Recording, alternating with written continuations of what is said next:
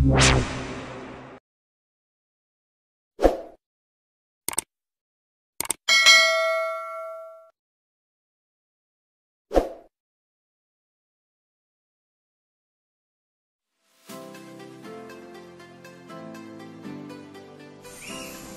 morning mga Lodi.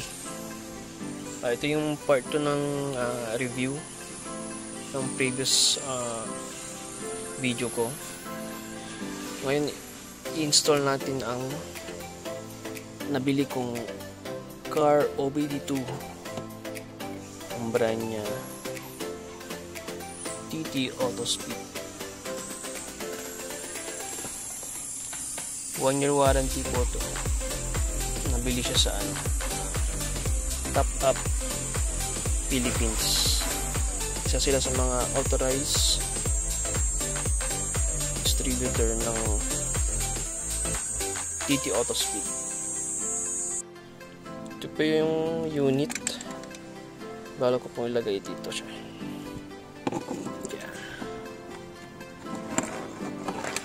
Diyan po natin ilalagay. Depende rin po sa inyo kung saan yung gusto, kung saan maganda ang angulo. Basta kita nyo yung interface niya. Tatago natin yung mga wires sa gilid. Ayan, dyan po natin siya bala ilagay. Hindi ko pa nakakabit yung double-sided tape niya. Test muna kung dyan ba magandang angulo. Tapos tatago natin yung wires from here.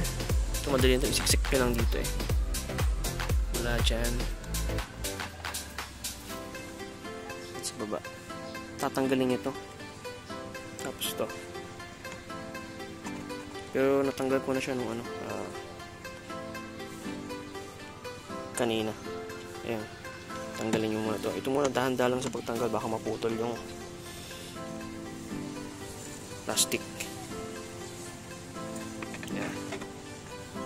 After matanggal to, susunod nyo itong part na to, kasi dito nyo idadaan yung wire pupunta sa OBD. Ito yung ibang OBD. Silalim. So natanggal ko na rin ito kanina.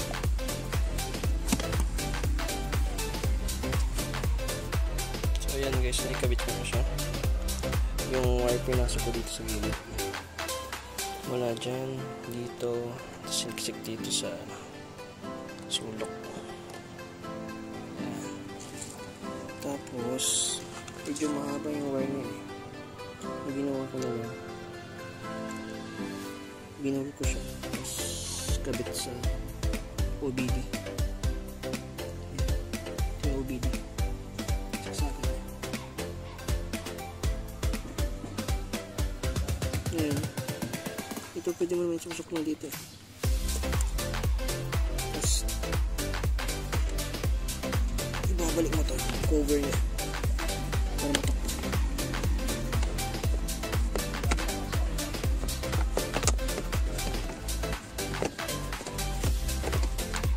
Hindi mo kaya nung ito, pero ganyan tatakpan na siya.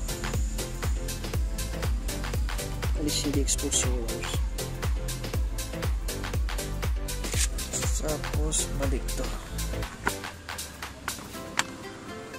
Dahan-dahan sa kapit, baka makaputol. Yan, press lang. Ayan. Tapos testing.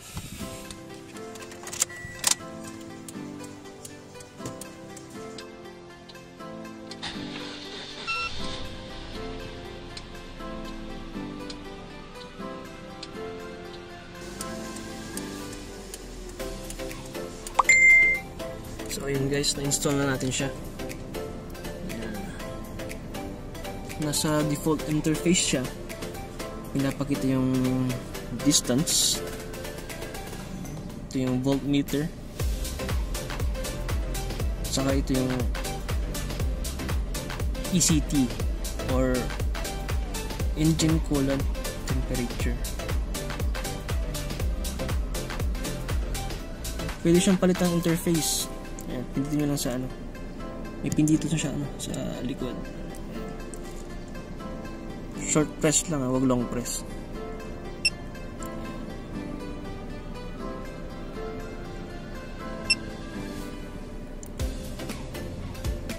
Iba-ibang interface yan. Depende sa panglasa niya. Ayan. Ito 1, 2, 3, 4, 6 na gauge. Settings.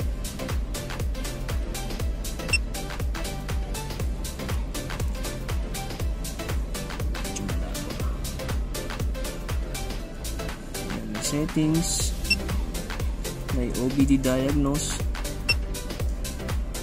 driving test, data stream. Hindi ko alam yung purpose ng mga yan, pero sa settings muna tayo. Ayan. Ayan, set sound switch, ayan, tunog, speed alarm. Kung gusto mong may alarm pag nakaset ka kung ilang takbo ng sasakyan mo, mag-a-alarm siya. Tapos meron ding coolant alarm, meron ding RPM alarm, battery alarm. Ayan. Itong mga ito hindi ko na alam to eh. Siguro papaturo muna ako sa iba, sa mga marunong. So ayan.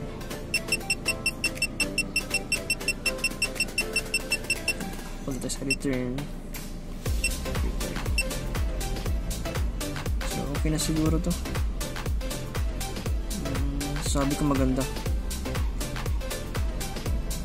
tong OBD gauge naman. TT auto speed sa halagang 2,890.